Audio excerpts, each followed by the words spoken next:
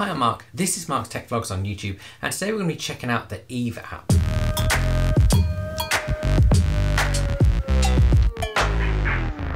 Now, if you've got a lot of Apple compatible smart home products, you might get to a point with the Apple Home app where the automations don't quite do what you want.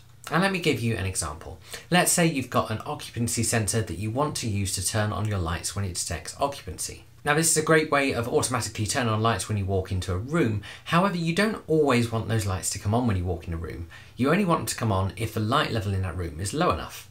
And lots of occupancy sensors, such as the Aqara FP2 and the new Meros one, expose a light level sensor as well. What you can't do natively in the Apple Home app without turning something into a Siri shortcut is set a condition that says if the light level is below a certain level and there's occupancy, turn on a light. This is where third-party apps come in because they allow you to do extra things.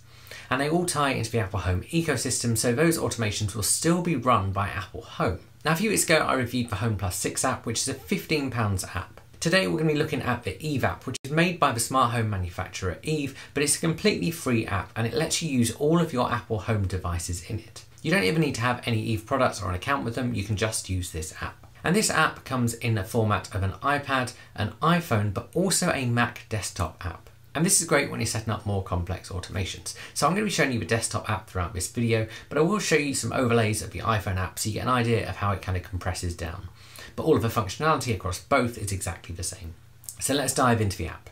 Okay, so this is a walkthrough of the 𝐸𝐤 app. Now I'm going to be showing you the Mac desktop version. If you use it on an iPhone, it's basically all of the same functionality, it's just condensed down. But on the Mac desktop version, you've got this sidebar, which you can toggle in and out if you don't want to.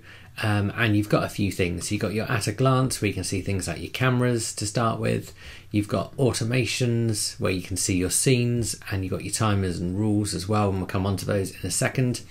And then you've got your zones that you've set up, and it puts those rooms in those zones. So it does create a nice kind of easy way of browsing through all of your rooms. If we click my living room, for example, but you can customize that if you hit edit, and you can change that if you want to.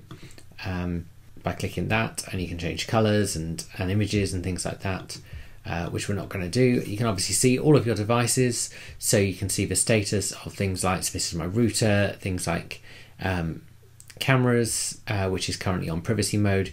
You've got lights where they're on. You can click the colors, click white, obviously adjust this scroll to do the brightness. And then if I keep scrolling down, you can see we've got like a motion sensor that exposes a temperature, so it's telling me it's 18 degrees, and we can tell that from a thermometer there that it is in fact a temperature. We've got these motion sensors or presence sensors, so you can obviously see that here. So we see for presence sensors it's unoccupied, for motion sensor it's clear. And then of course motion sensors also expose, or rather some do, light levels. So you've got the one lux here on the Hue one, which is in my cupboard, and the light sensor for my living room, which is at 31 because it's a bit of a dull day today. So you can see all of that for all of your rooms, and anything that's in the no zone as well. You've got types if you want to kind of look through different types as well. So you can look at power devices. You can look at temperature, humidity, position, contact, battery levels, which is probably one of the most useful things actually. So you can see battery levels of all of your devices, so you can see what might need changing. So I probably need to change the battery in my dimmer switch at some point soon, and that's the one in the bathroom. So if you've got more than one, you can see those different levels. You also got this settings up here, where again you can kind of see different issues that might be going on with your home, things you might need to address. Thread network, if you've got a thread network set up, and I'm just going to allow that to find things on settings, so we can see some of the things on the thread network. Of course, because this is 𝐸𝐤's app, you've got a link to buy their own products and also to see their news. But the great thing about this app is you actually don't have to have any 𝐸𝐤 product. I don't own a single 𝐸𝐤 product, but I can still use this with all of my home stuff, and it works nicely as a kind of Apple Home extension. So let's get into automations, because this is where this app actually becomes useful. So you've got all of your scenes here. And the main thing with setting automations in the 𝐸𝐤 app is you're going to want to create a scene for what you want to do first. So automations trigger scenes in the 𝐸𝐤 app. And different third-party Apple Home apps create automations in different ways. As I've said in previous videos, the way Apple Home natively does it is when you create an automation, the devices you say you want to be controlled in that automation are turned into a hidden scene. So it's a scene that Apple sets up, but you never see it. But that's just how it works behind the scenes. If you use something like the Home+6 app, which I reviewed a few weeks back, what that basically does is it creates a scene for you, but obviously you can see that, so it just has a random name. The Eve app essentially requires you to create your own scene. So we're going to work with, we're just going to work with one of these scenes that I've already got created. You've also got things like timers, which is useful. So if you wanted to say at a certain time, do something, and you can repeat that as well, maybe daily. So maybe at 12 o'clock every day, you want to run a particular action. You can obviously change this as well, so you can do it one day a week, you can do it every hour, every minute, every week. So this is really useful for repeating things that you can't do in the Apple Home app. And then rules is kind of actually where this app is really good. So you've got all of your rules, which in, of course, in Apple Home we call automations. And if you come away from the bottom here, you can add one. So we're just going to talk through this. So you've got three things you set up. You've got triggers, conditions, and scenes. So a trigger is kind of what's going to happen. So if I click trigger and add a trigger, I'm going to detect some motion. And so we've got all of these devices. I haven't got to scroll through tons of devices. It shows me anything that detects motion. And I'm going to detect the living room motion sensor. Now the interesting thing here is that this just picks up the motion from a presence sensor, but actually I want presence. So I'm going to go back and I'm going to go into other, because it doesn't actually order presence sensors properly at the moment, which is a bit of a pain. So I'm going to go into living room and I now see all of my devices, and I'm going to scroll down so I find the presence sensor. And you can see here, we've got two occupancy sensors here. So the Aqara FP2 exposes each zone.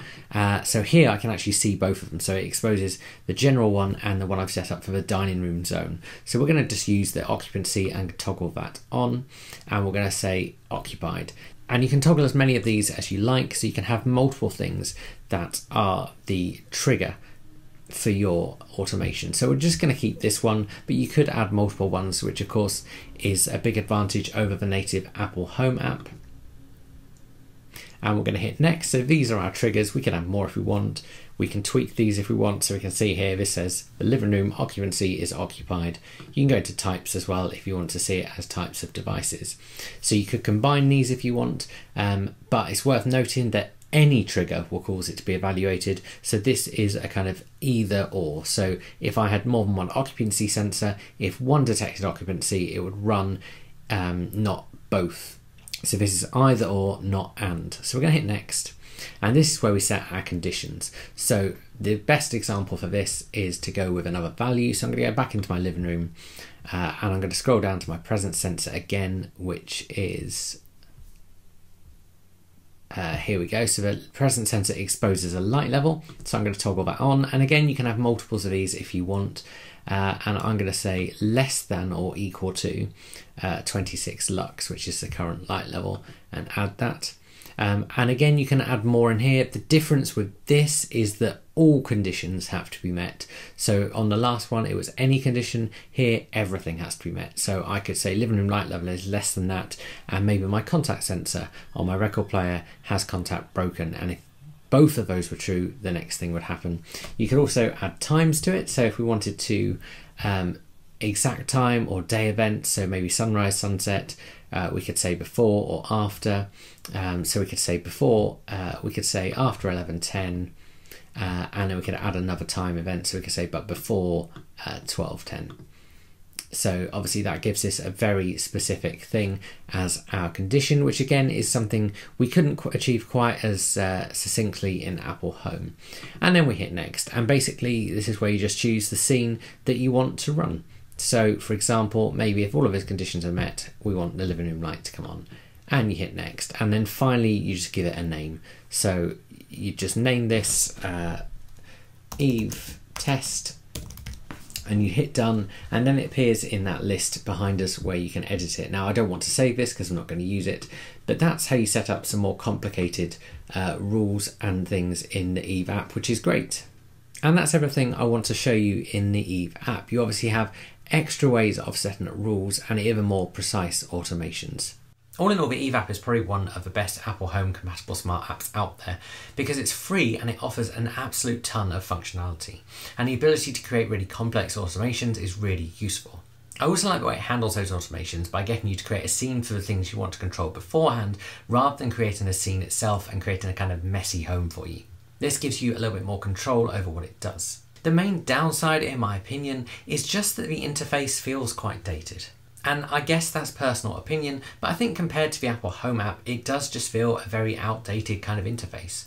And yes, it does what it says on the tin, but I still want to use the Apple Home app to control my devices because it's a much nicer user experience. That being said, however, this app is free and probably one of the best ways to set up your Apple Home automations if you don't want to go down the route of Siri shortcuts. If you do want to go down the route of Siri shortcuts, there's a couple of videos I've made which I'll link below talking you through setting up more complex automations with Siri shortcuts. If you guys found this video helpful, give it a like and subscribe to my channel. If you've got any questions, stick them below. I'll also put a link below to all the smart home products that I use and recommend on a daily basis. Those are affiliate links and will go to Amazon in whichever country you're in. They're also pretty much all Apple Home compatible. I'll see you guys again soon.